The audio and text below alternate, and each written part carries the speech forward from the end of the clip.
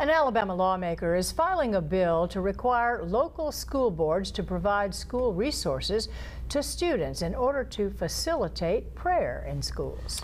And WDHN State Capitol reporter Maddie Biertemple heard from those in favor of the bill and others who say it opens the door for lawsuits.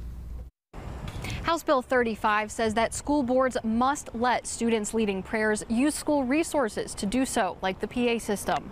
Can I please have you join me in prayer?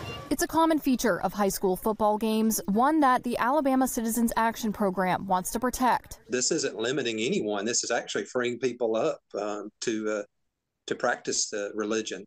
Again, First Amendment rights, you don't give those up because you're at a public location. The bill says school boards and athletic associations cannot prohibit voluntary student-led prayer during activities like graduation or a football game. ALCAP President Greg Davis says this bill supports freedom of expression, but acknowledges it could face challenges. I'm sure this will be challenged in the courts. We'll see.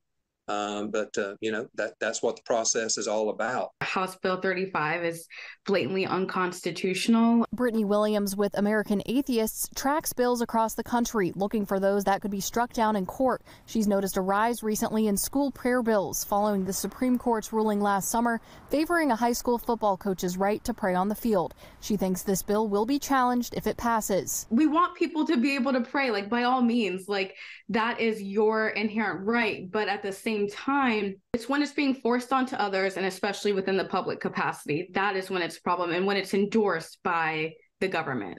Now, bill sponsor Representative Tracy Estes says his intent is not to invite legal challenges with this bill. He says he simply wants the state to protect student-led prayer. Reporting in Montgomery, Maddie Biertemple, WDHN News for the Wiregrass.